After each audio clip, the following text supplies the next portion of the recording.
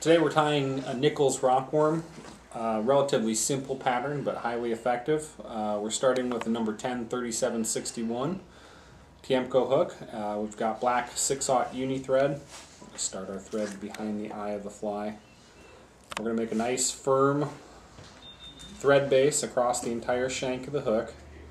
So one of the secrets to this fly is tying what basically amounts to a size 12 bug on a size 10 hook. Get a little bit better hooking that way. If you run into the occasional spring steelhead, it makes it a little bit easier to land on it.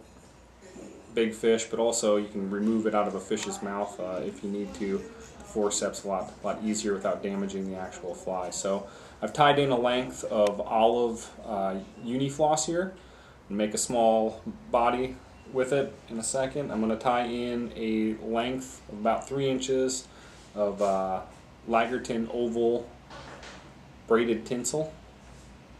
Tie that in on top of the floss. We're going to advance the floss forward, build up a nice little body.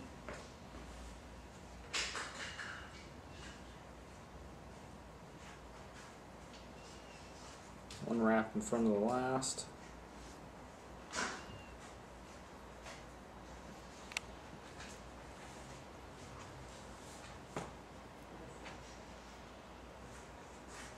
Tie off our olive floss.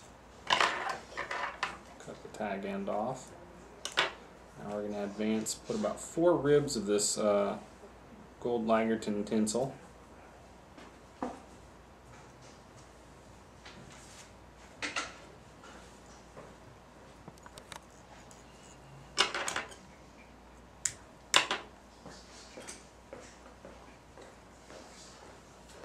Now we're going to select a little partridge hackle off of the neck of the bird.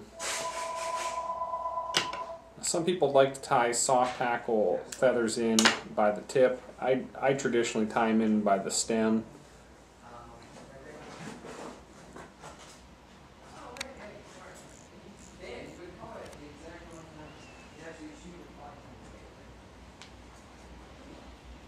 So now we're going to take our hackle pliers.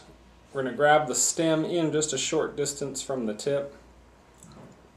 We're just going to make a wrap or two of hackle. Don't need much.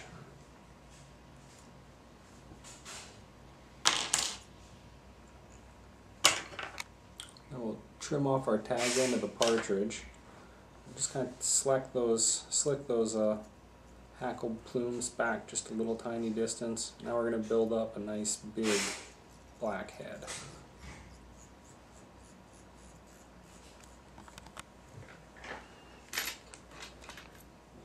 Take our whip finisher.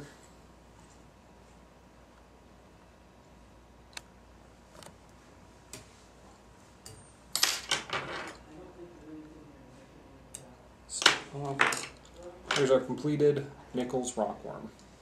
How do you fish that one, Barrett? This can be fished either underneath a big stonefly, or it could be fished in conjunction with another soft tackle. So you could, put a brace of soft tackles on. Generally speaking, looking for kind of a slower water area with a fast water edge drop off. Get in there, cast it, swing it across the riffle, and should be in business. Great.